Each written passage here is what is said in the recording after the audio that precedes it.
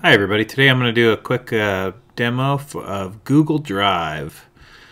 So let me start up Google here and we'll get moving.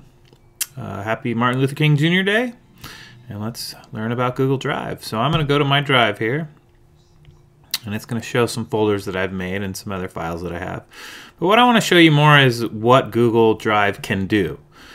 You can put files from your computer and store them here, kind of like a Dropbox, if you're familiar with Dropbox, or it's like a flash drive, except you don't need any device. You just have your Google Drive account and it'll store it for you. You can click Create here and you can make a document like a Microsoft Word document. A presentation is like a PowerPoint. A spreadsheet's like an Excel spreadsheet. And then you got Drawing, which is just drawing something, and then you have something really kind of special called a form. But let me take you through these really quick. So a document, if I click Document, it just brings up a normal tablet, and I can make a document. So I can make my document, I can do whatever I need to do, make my text bigger, change my font, I can bold and italic. I can do all the things that I can normally do with these things. I can give it a name, save it. But there's a couple things that I can do that other people, that you can't do with other things. So what I can do is I can go up here to this button that says Share. I can click Share, and I can tell this the name or email address of someone that I want to share it with.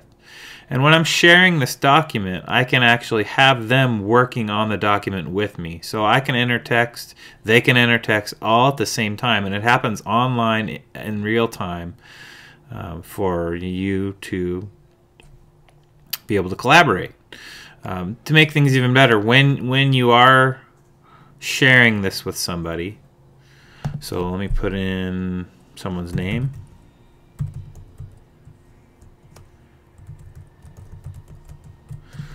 Okay, and so I'll share it, and that person that's going to share comes up, and now I can click comment, and I can make comments on my document. But also, when that person is online, I'll get a chat window here, so I can actually chat with them as we're both sharing this document. So I'm going to click go back to my Google Drive here. It's going to take me back. You're going to see my test doc here, and it says it's shared. If I click on it again, I come right back to the same document, no surprises, nothing going weird. And so that's documents. So I'm now going to create a drawing. And a drawing is just drawing whatever you need to draw. So let's say I want to put some shapes on here. So let's say I'm going to do some brainstorming. So I'm going to start out here with an oval. So I'll draw a little oval. If I double click in the oval, it'll give me a text box, and I can put some text in here. Once again, if I can move my box around wherever I want to put it. I can double click on my text here, and I can change that to a different font. I can change its size, just like I did in the other one. I can make my box bigger or smaller by grabbing it. Well, if it will let me. There we go. Bigger, smaller. Okay. I can also put other shapes. Let's say I want to put an arrow coming out of this box. So I'll draw a little arrow coming out of this box. I'll move it up, move it down. So you can do a lot of things with this. If you want to do brainstorming, you can come in and grab more shapes. Put a box here. Let's say we'll put another one here.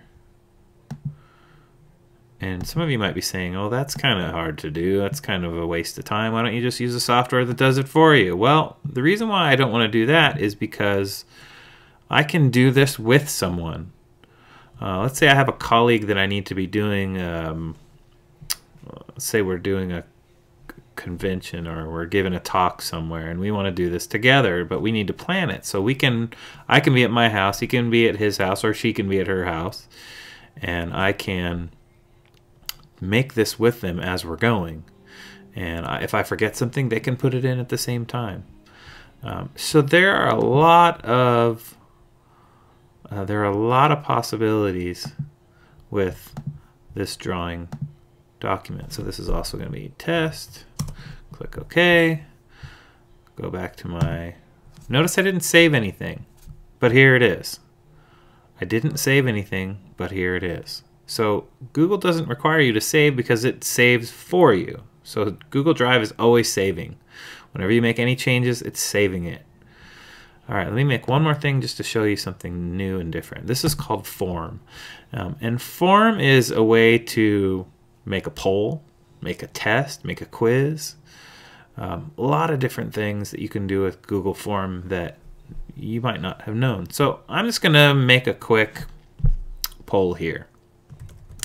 How old are you? Okay, I can have them answer in text. I can give multiple choice. So let me do multiple choice. Let's say 10 to 20. Click here, add another one. Let's say 21 to 30. Here, let's say 31 to, say, 50. Let's say 51 to 75. And let's say older than 75. I'm going to make this a required question. If I want to add another question, I simply click here on the little pencil for edit, and I can do another question. Are you employed? So we're going to make this multiple choice again, and I'm going to say yes. And I'm going to say no. And notice I just hit my tab key to go on to the next one. I didn't have to click if I didn't want to. So it works with tab. I'm going to make this a required question. And so there we go. Now we have two questions. How old are you? Are you employed? Now, I'm going to save this. And I'm going to share this. So now what it's going to do is it's going to ask me who I want to share this with. So I can add name, circles, email addresses, however I want to do this. Now it says your circles is public, extended circles. This is from my Google Plus account, which is Google's version of Facebook. It's a social media platform, but it allows you to use the things that you have there for your sharing if you'd like to. You don't have to. You can just type in an email address.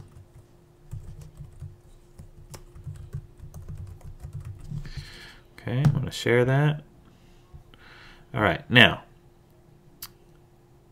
there's some things that you can do with this. You can use this however you want to use it. So I'm going to put, I got to give it a name, obviously, so I'm going to call it test again. Test form. I'm going to save that. Okay, now it says see responses here. So if I click see responses, I can see either a summary or a spreadsheet. So I'm going to check summary here.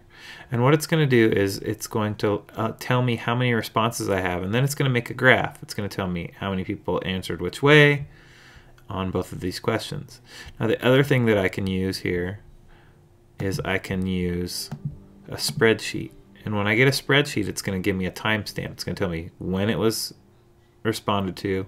It'll tell me what the answer they gave to this question and what they gave to this question. So you have several views that you can look at when people answer your form. So this is a quick and easy way to do a poll, quick and easy way to do a quiz.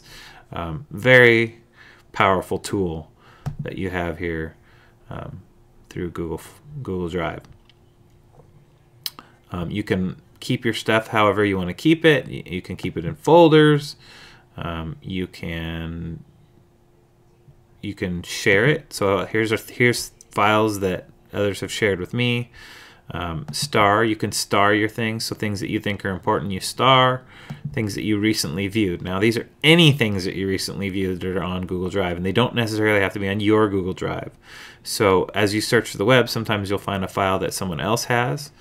So I found this 79 interesting ways to use Google Forms in the classroom was shared by this person, and apparently they shared it with the world. So I can go look at it, and then it shows up in my recents. It'll show you your recent activity. So I made that test form, I made that test drawing, I made that test doc. It shows you what you've done. You can track what you've done. It's very powerful, very intuitive, not a very difficult thing to do. So I would encourage everybody to subscribe to Google, give Google Drive a chance.